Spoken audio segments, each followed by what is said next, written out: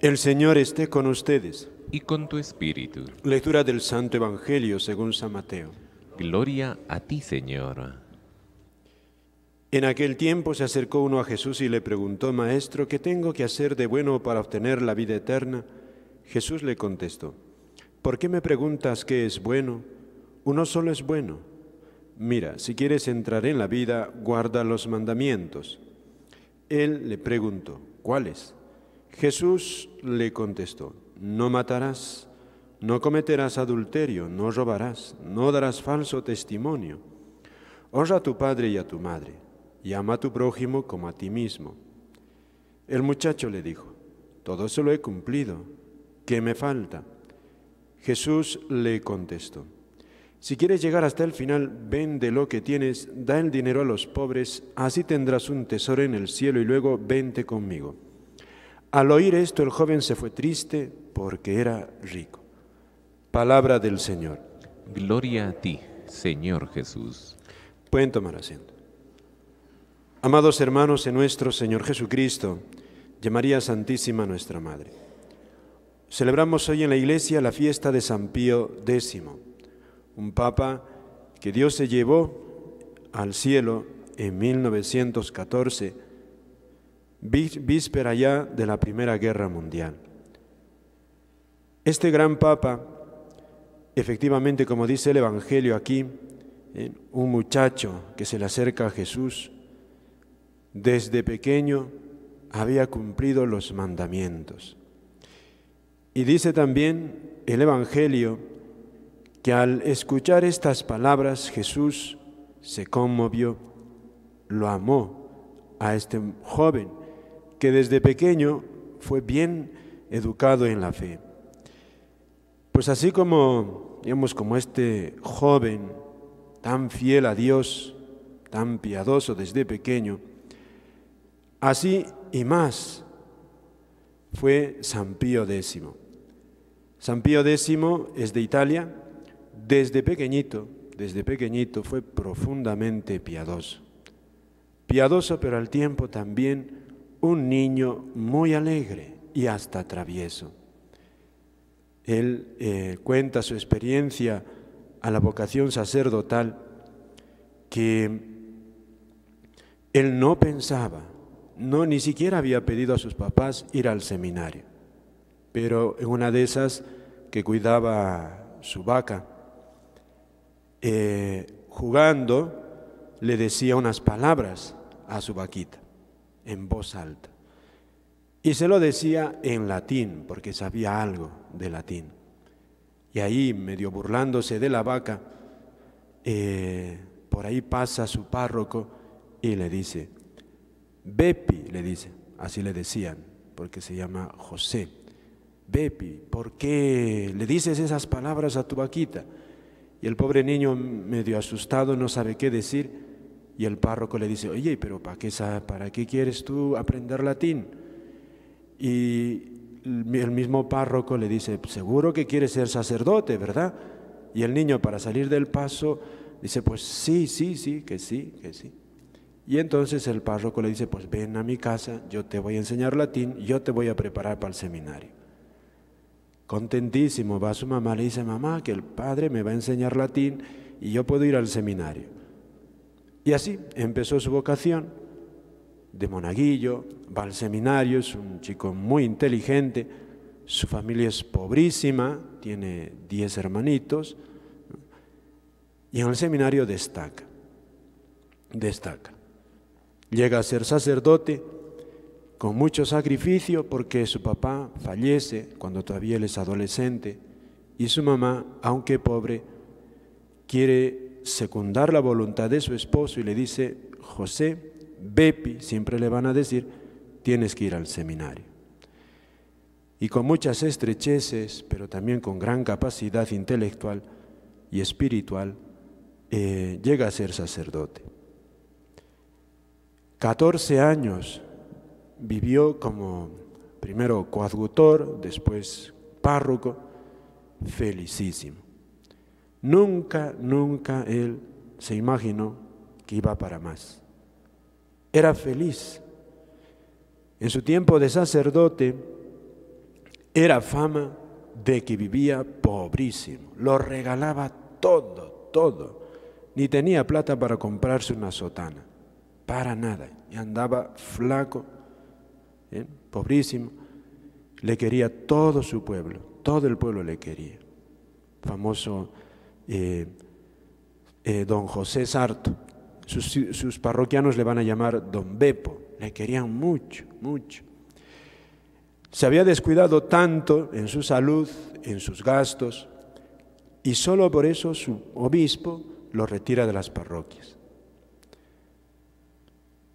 Ya desde entonces sus feligreses no le entendían, porque él, un simple párroco, se pasaba noches enteras leyendo, y libros así de gordos, gruesos y de sabios, y se pasaba noches, noches.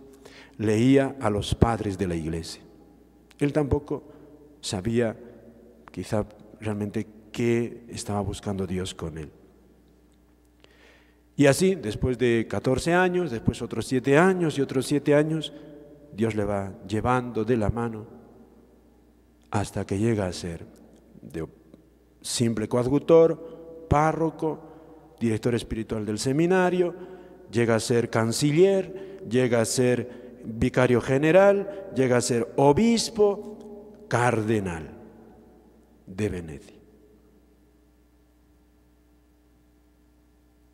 Un día va donde su mamá, todavía está viejita, y todo él de cardenal, todo un gran personaje, un hombre también de gran autoridad, y medio en broma se le acerca y le muestra, le dice: mamá, mira el anillo que tengo de cardenal, un anillo muy precioso.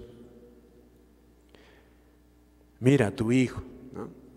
Y su mamá se acerca a él y le dice: mira el anillo que yo tengo, que era pobrísimo, de su matrimonio. Sin este anillo no tendrías el que tienes.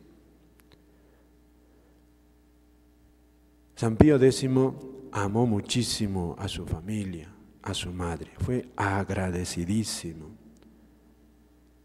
Él decía que su madre no sabía leer ni escribir, pero lo que supo hacer, y muy bien, es amar a sus 10 hijos, y a él en particular, que lo quería mucho, mucho, y lo educó para ser un hombre santo. Y San Pío X, queridos hermanos, un hombre tan sencillo, pero también misteriosamente preparado por Dios, llega al papado. No quería ser papa, pero la Iglesia pues manifiesta la voluntad de Dios y llega a ser papa. Su lema fue instaurar todas las cosas en Cristo. San Pío X es un párroco, un hombre práctico, conoce la vida del pueblo de primera mano y es un hombre que se va a llegar a ser famoso en la iglesia porque va a adelantar el tiempo de la primera comunión de los niños. Va a poner las normas en la iglesia y dice: puede hacer la primera comunión, basta que sepa distinguir el niño entre el pan común y el pan eucarístico. Él mismo de pequeñito va a vivir como ese drama, porque cuando está de monaguillo, a sus 10 añitos, un poco más o poco menos, le pide a su párroco hacer la primera comunión. Y el párroco le dice: pero fulano, ¿cómo te voy a dar si esto, la primera comunión es a los 13, 14 años y tú pequeño todavía? No, la ley de Dios, la ley de la iglesia, perdón, que no puedo yo cambiarla. Y entonces el obispo, que estaba visitando la parroquia, sufre la misma pregunta. Y el niño, Bepi, le dice: Monseñor, que quiero hacer la primera comunión. Yo ya me sé todo el catecismo, yo sé lo que estoy recibiendo. Y el obispo le dice: pero niño, ¿cómo te voy a dar la comunión? Las normas de la iglesia. Y medio en broma le dice el obispo: bueno, mira, cuando seas grande y seas padrecito, pues ya y llegas a ser papa, tú cambiarás las normas de la iglesia. Toda una profecía que se hizo realidad. Y cuando es papa, San Pío X, recordando su infancia, él también pues decide eso, que la comunión la puedan recibir los niños desde la más temprana edad posible. Basta que distingan el pan eucarístico del pan natural, pan común. Y él lanza esta profecía: a partir de ahora va a aumentar el número de los niños santos, porque la Eucaristía santifica, los niños santos. Y así se ha dado en la Iglesia, muchos niños santos se ha dado en la Iglesia. Los niños que ven a la Virgen, los pastorcitos, por ejemplo, ¿no? Los niños más pequeños, los santos más pequeños no mártires, por ejemplo. Y así otros también, Nenolina, una niña italiana, también, ahorita también que no está canonizada, Mari Carmen, en España, una niña pequeñita, los niños santos. Gran visión del Papa.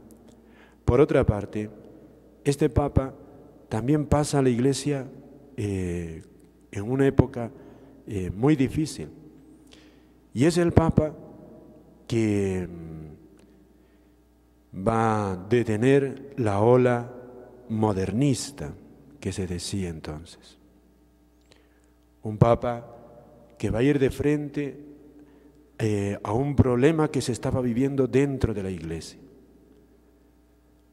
Y es que, como él decía, el modernismo era el compendio de todas las herejías. Hacer a la Iglesia una institución meramente natural, sin dogmas claros, y era dinamitar la Iglesia por dentro. Todo lo que había estudiado a él personalmente le ayudó mucho, conocer la Iglesia por los padres de la Iglesia, para poder enfrentarse a esta herejía. Porque, y luego el Papa va a ser también el del catecismo, y con su catecismo es una versión popular de lo que él busca hacer contra el modernismo. Es iluminar las mentes. Mucha gente, decía él, no aprecia la Iglesia porque no la entiende, no tiene idea clara de su fe. Y era necesario iluminar y hablar con claridad. Y así lo hizo él. Y sufrió muchísimo por enfrentarse, por iluminar la mente de la Iglesia, de su tiempo. Un Papa muy firme, sufrió muchísimo, pero es la gran bendición a la Iglesia haber detenido ya en ese primer momento, de manera así frontal, esa terrible herejía, que de alguna manera siempre está presente, es el riesgo de hacer la Iglesia una institución meramente secular, la gran tentación protestante. Es lo que el Papa Benedicto XVI dijo sobre todo de la liturgia.